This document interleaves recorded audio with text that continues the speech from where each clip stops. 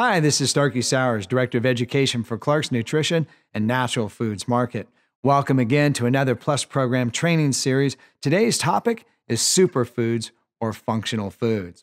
So with that in mind, it's probably good to understand what a superfood is. A superfood is something that provides a large amount of nutrients and possibly also has some prevention and protection against certain types of diseases.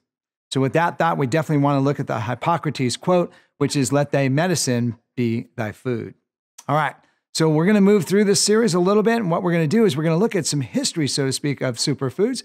First on the list would be cod liver oil, made famous by Dale Alexander. Second on the list would be desiccated liver, made famous by Jack LaLanne and Dr. Ershoff at USC. Next on the list is brewer's yeast. And then we also have spirulina, Dr. Christopher Hills, as well as chlorella by Dr. Jensen. And finally, the cereal grasses such as wheatgrass and ryegrass and things of that nature. So what we're going to do is look a little bit at each one of these. But these definitely are the superfoods that I consider to be the most popular superfoods today. And that kind of laid the history, so to speak, of superfood foundation in health food stores across America. All right, so looking at cod liver oil, one thing that's unique about cod liver oil, there's a lot of stories behind cod liver oil. And so you think of cod liver oil, when I was a kid growing up, it was grandmother's remedy, so to speak, for anything that ailed you, whether it was flu or cold or anything like that. Cod liver oil was definitely the substance to be used. So what we're going to do with cod liver oil is we're going to look at some of the health attributes, and we'll talk a little bit about the history, but we're also going to show you how a superfood becomes a superfood, so to speak. All right, so looking at that, Dr. Dale Alexander wrote many books about arthritis, as well as wellness, as well as dry skin and anti-aging. And his cornerstone, and 90% of what he talked about, was cod liver oil. So cod liver oil, being the first superfood that we're going to look at, is going to be kind of our foundational thought on superfoods. So we're going to look at this a little bit in detail. So one of the thoughts was that this particular cod liver oil would heal all these diseases, so to speak.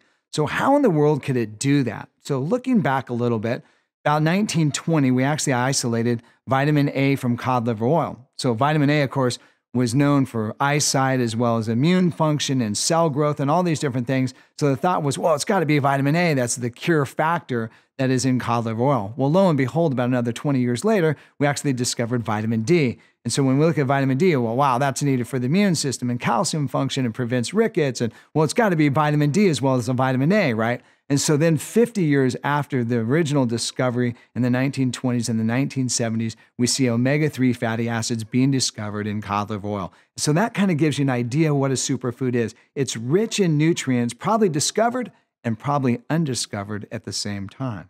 All right. So moving on to the next superfood, since cod liver oil has occupied so much of our thoughts, let's look at another superfood and maybe some of its attributes. So next on the list is going to be desiccated liver. So when we look at desiccated liver, a lot of you guys are going, oh, gross, that's really gross. That's an organ meat.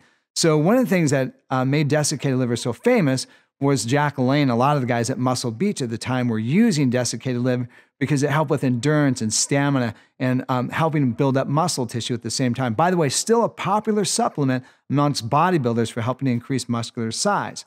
And so what happened is this gentleman, Dr. Ershoff at USC, which is the University of Southern California, here in Southern California, where I'm at, actually started looking at desiccated liver. And what he did is he took 3 groups of rats. He took group A, gave them a well-fed diet, so to speak, and group B was the well-fed diet, added a few vitamins and minerals to it. And then group C, same thing, well-fed diet, vitamins and minerals, and 10% of the calories came from desiccated liver. He took these 3 groups, he put them in water and let them swim until they were fatigued.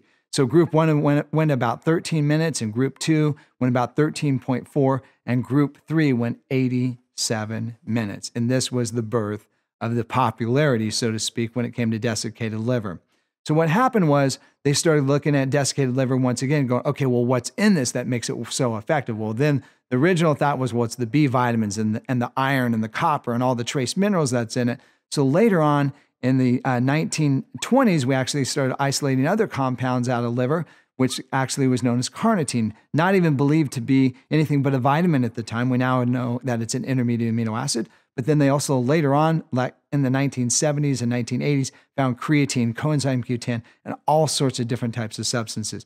Once again, showing you how a superfood has a whole myriad, so to speak, of different types of nutrients in it. All right, so next on the list after that is brewer's yeast. What's nice about brewer's yeast, been on the shelf for so many years. Brewer's yeast is very rich in protein. Also has the two popular trace minerals such as selenium and chromium, which have been linked to help with reduction of certain types of cancer, being selenium, and then chromium, of course, for blood sugar stability and what we call GTF or glucose tolerance factor. So a new thought on brewer's yeast just recently in the last 10 or 15 years is beta glucans, which is a particular type of starch, so to speak, and it's actually good for the immune system. So once again, we see some new attributes for an old substance. All right, so next on the list after this, we see spirulina, and we also see chlorella, and which I like to call the cereal grasses, so to speak. And so when we look at spirulina and chlorella, what we do is identify with them as being the energy compound, so to speak. And so spirulina, of course, has a large amount of free phenylalanine, which is great for endurance and stamina. Chlorella, made popular by Dr. Jensen for helping rejuvenate the body. So popular now is to take all the different types of substances like this, the cereal grasses, the greens, and everything, put it together into one particular product, which we now call today the current greens products. So it kind of gives you a little bit of foundation on that. At the last, what we'll do is we'll talk about Patricia Bragg and apple cider vinegar. So apple cider vinegar, of course, being very popular to this day, being popularized by Paul Bragg, and then later on by Patricia Bragg, continued to this day. We see some neat things with it, obviously for digestion. We also see some particular attributes with it when it comes to like helping to detoxify the system. But one of the neat things recently is some discovery with apple cider vinegar and helping to lower blood sugar. So we're seeing, once again, a superfood of yesterday becoming very popular again today. And so that kind of rounds out our series of some of the history, so to speak, on superfoods and how maybe something that was old once again becomes new. At the same time, we unpile more and more discovery, so to speak, about a superfood, making it once again a superfood. This is Starkey Sowers for Clark's Nutrition and Natural Foods Market. Thanks again for watching a Plus program series.